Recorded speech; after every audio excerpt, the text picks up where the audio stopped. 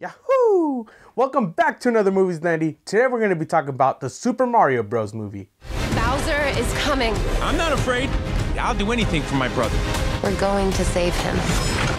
The Super Mario Bros. Movie stars Chris Pratt, Charlie Day, Anya Taylor-Johnson, Keegan-Michael Key, and Jack Black. After Luigi gets kidnapped by Bowser, it's up to Mario and Princess Peach to save him. So this one of course is a movie adaptation from the video game. Right off the bat, let me just say that the animation in this movie was beautiful. Everything looked amazing. Every world had its differences and it just brought a nostalgic feeling back from the video games. If you played the video games, you are not going to be disappointed from this movie. There are also so many Easter eggs throughout the whole film. When I first saw this trailer, I was not excited about Chris Pratt being the voice of Mario. But they actually do something really smart in this movie to show why he has the accent and why he doesn't have the accent, which made me like Chris Pratt even more as Mario. Chris Pratt was just so much fun and energetic with this. It made Mario more human-like and just such a fun character. But the rest of the voice cast did such an amazing job. Charlie Day as Luigi also killed it. And for me, just the biggest standout, as always, was Jack Black as Bowser. He has a couple of songs in this movie and it just made it really funny. Like I said, this movie was just perfectly cast. I don't see any other actors bringing these voices to life.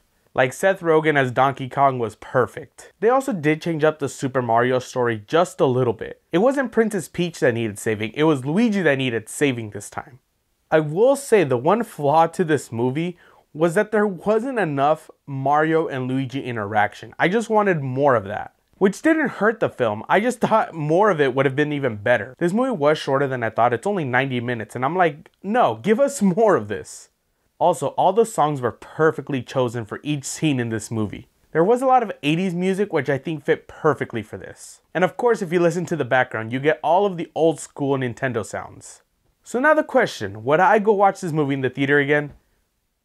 Yeah, I would love to go watch this movie again. It was just so much fun and the cast really brought all these characters to life. Also, don't leave right after the movie's over. There's a mid-credit scene and an after-credit scene. Also, I would love to see a sequel to this movie and please bring back the cast. Let me know what you thought about this movie. Did you think each character was casted perfectly or who would you have casted? Don't forget to like, share, and subscribe. Be on the lookout for a new review next week. You know, this costume just makes me want to make Mario noises like Yahoo!